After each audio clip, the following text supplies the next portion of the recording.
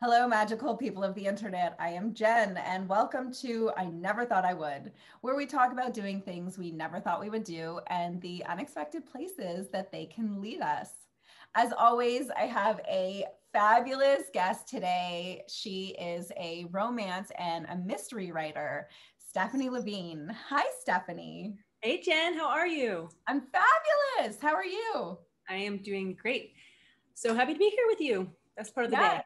I know. I'm really excited to talk to you today. We have quite a few things in common, and this is going to be a really fun chat.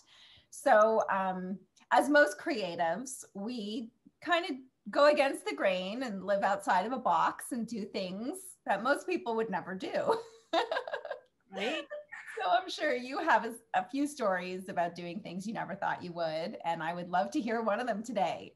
Okay, yeah. So on that note, I think everything, like my entire life has been a series of I never thought I would ever, because I think I tend, just like you said, like most creatives, to say yes to a lot of unreasonable things that in my head seem completely reasonable. And that has led to just nonstop adventures. I had a lot of random sort of physical or life adventures for many years. And then I've sailed across the Atlantic on a sailboat. I've slept in castles and hopped freight trains and all kinds of wild and fun things. But that ended up leading into sort of an adventurous life career or series of careers, I guess, at this point. So I ended up working in the film industry, which was when I graduated from college.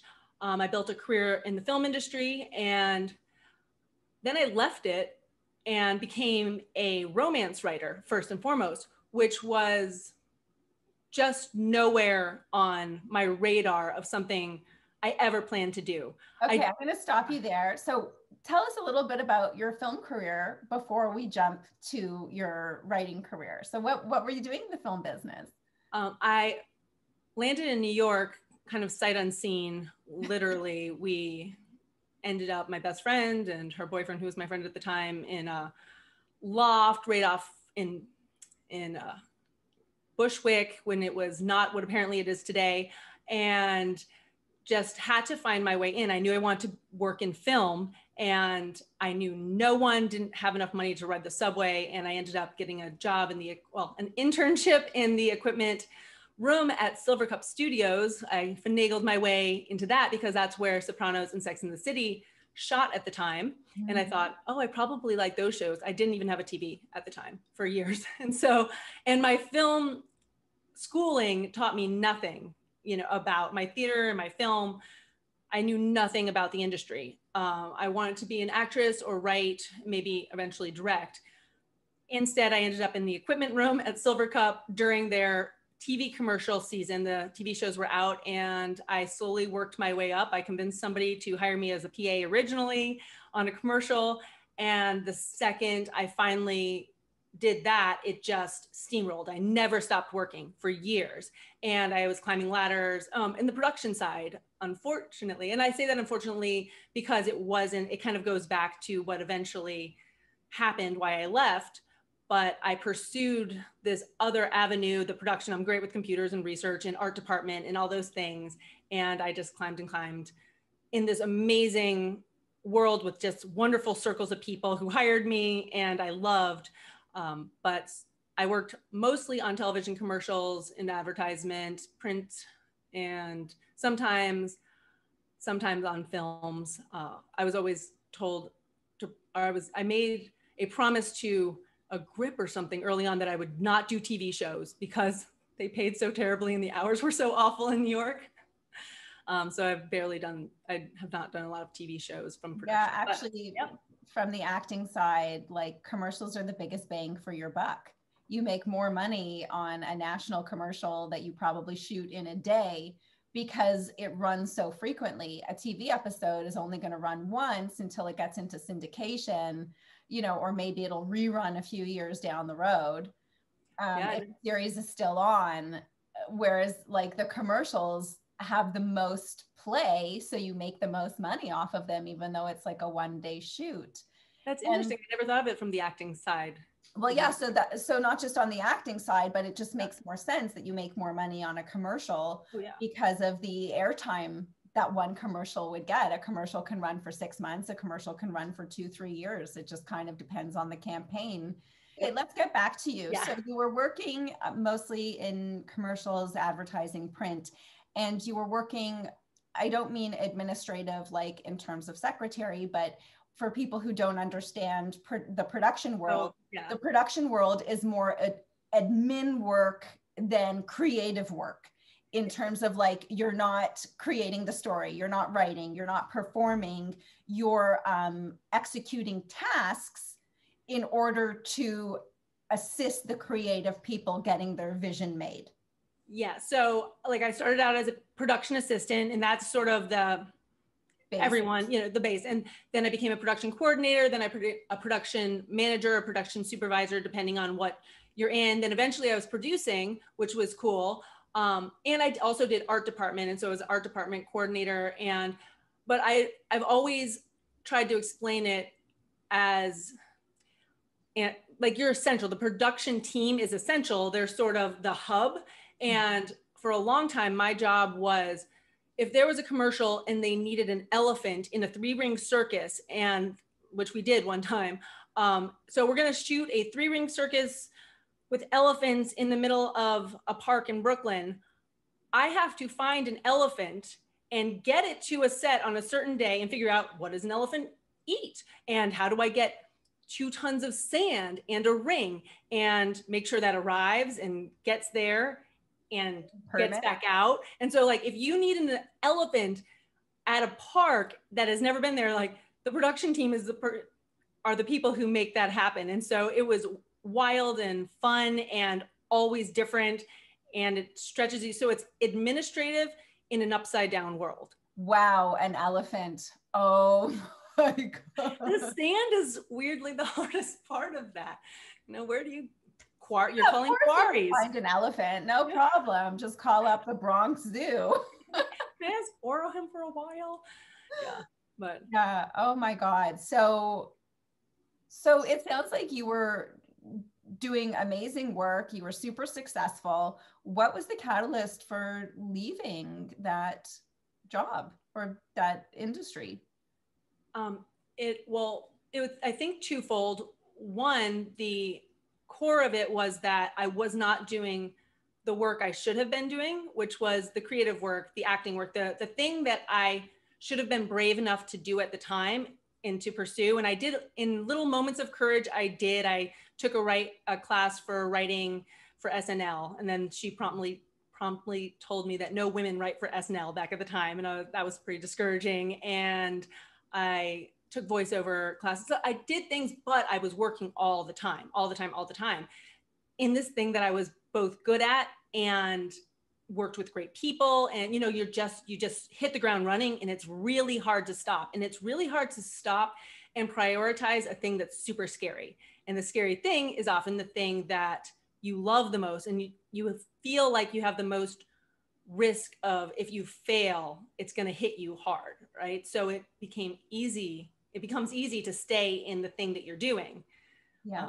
So there was that. I can totally relate to that. I'm an actor and I'm also a producer, and I get more producing work than acting work, because especially when you get to a certain level, it's harder to find competent producers than it is to find actors.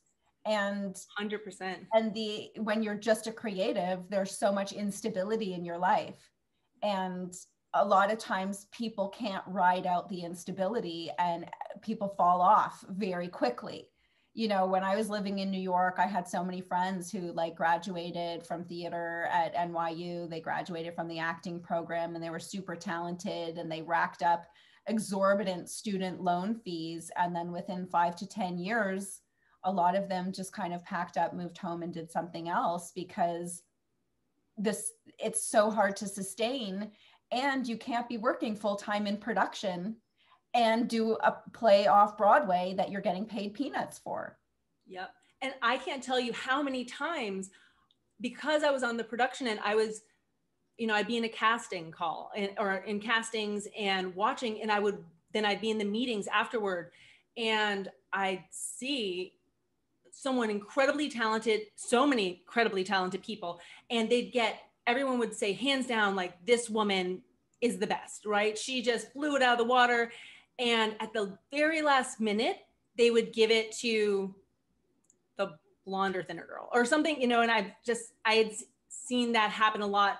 And that's nothing against the incredibly talented blonde or thinner girl at the time, like that, or the person that they were used to seeing, the guy that had been in 20,000 other, in commercials, they tend to hire the same people, but they'd have a fear reaction at the last minute, and they wouldn't necessarily hire the best person. And I'd always think, oh, as the creative, as a talent, you're going home not thinking you were the best, or doubting yourself when you were amazing, and you're not getting the feedback that you're amazing because of some weird little decision by one random person from the agency that popped in that day. Yeah, and a lot of times it's the agency making those decisions. It's not even the director. Yeah. The director's pushing for a specific person.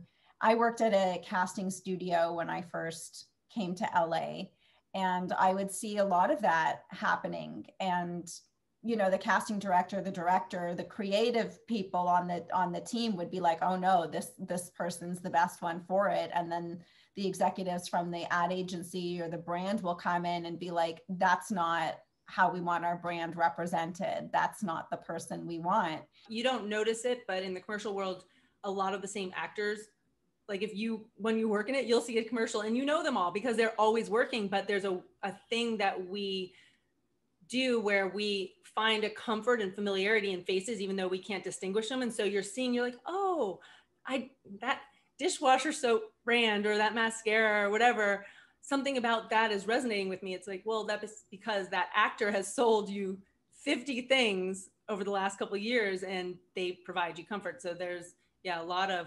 consistency in a weird way where the agency will just be like, oh, let's go to that. They don't even sometimes realize it as much. They don't realize that they're doing the exact same thing. Well, what about him? Like, yeah, because he's in everything. Yeah. So you felt disheartened by this business, even though you were super successful. You were like, my creativity is dying. So what did you do? Yes, that was it was a true eureka moment. And I was driving out to a job in Long Island to shoot, making a ton of money with a crew that I loved for a commercial that was really fun.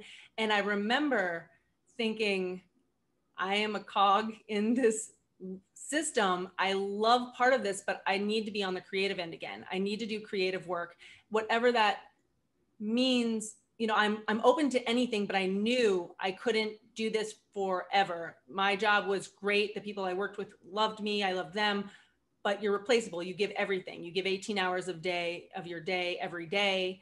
And if you're not there, someone else comes in and you're not giving, what you could to the world. If that was not what I needed to be doing. That's not what I deep down wanted to be doing. Mm-hmm. And I was doing the thing, like I said, that I was good at, because it was easy to do something, to become good at something that I had no fear about or based around.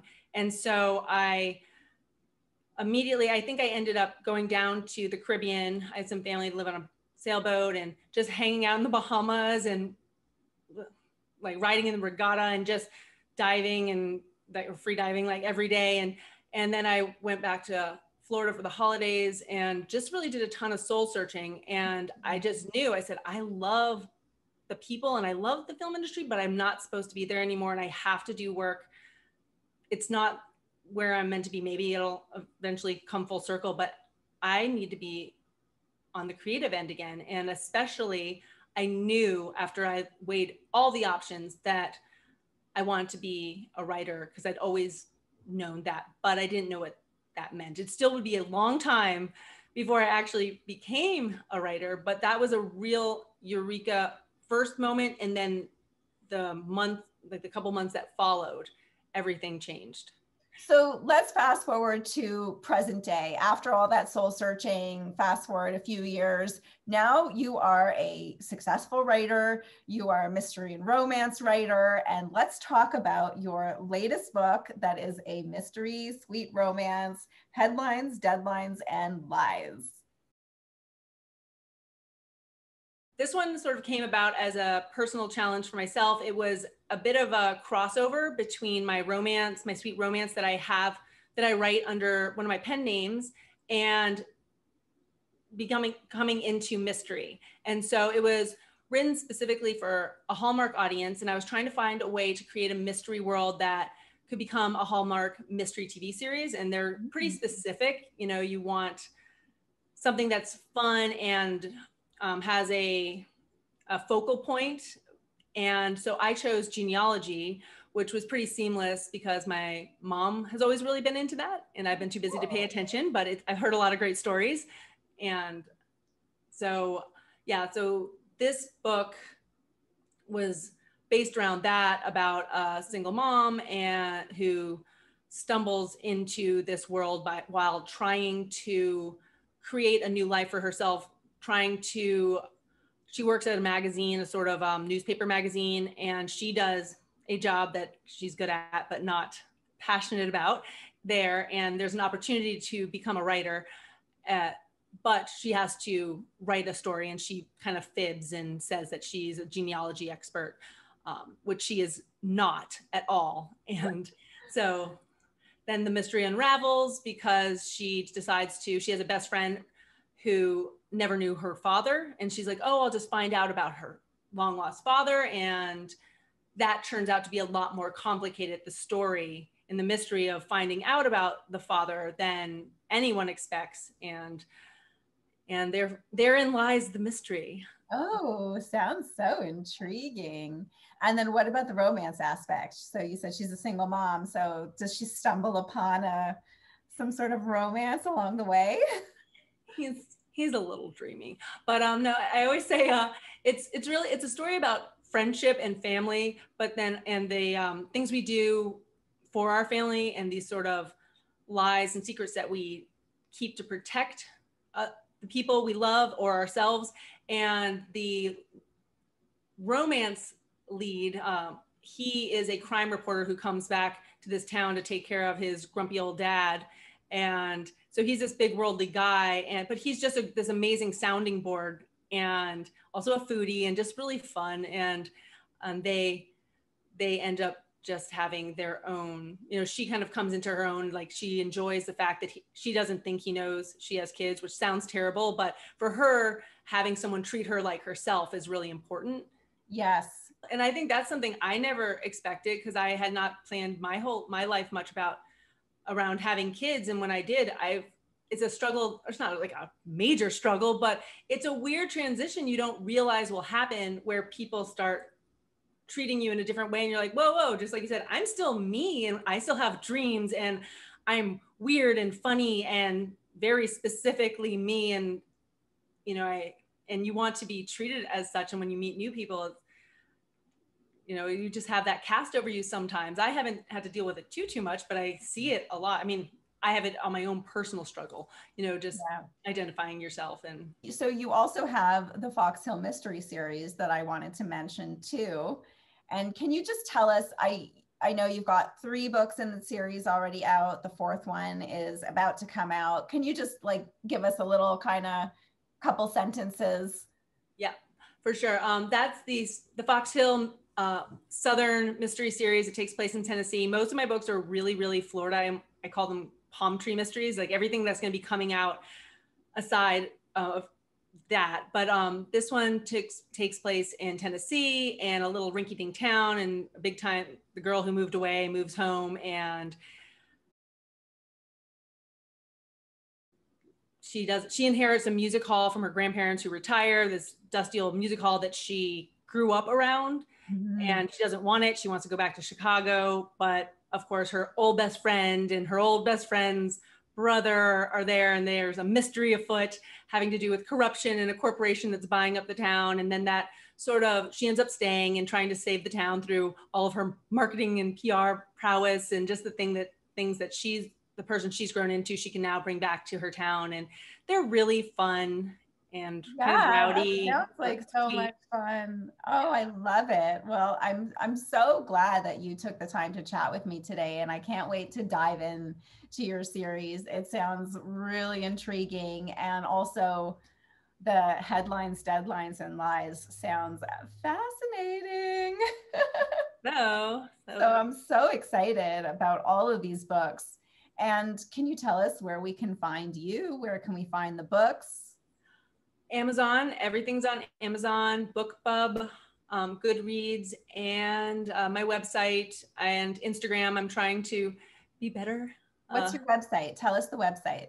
StephanieLaVigne.com, and then the Stephanie LaVigne on most of my other handles, but StephanieLaVigne.com and Stephanie LaVigne on Amazon or BookBub or Goodreads or any of those places. Excellent. Thank you so much. And of course, we'll have all the links below to make it easy for everybody to find Stephanie and her fabulous books and series. And I just want to thank you again so much for chatting. It's been so much fun. Always. Thank you so much for having me. I am so glad to be here and spend time with you. Awesome. And thank you all in the interweb for tuning in. Don't forget to like and subscribe. And I want to challenge all of you out there to do something you never thought you would do. Let us know what it is and where it leads you in the comments. And don't forget to like and subscribe. Have a beautiful day.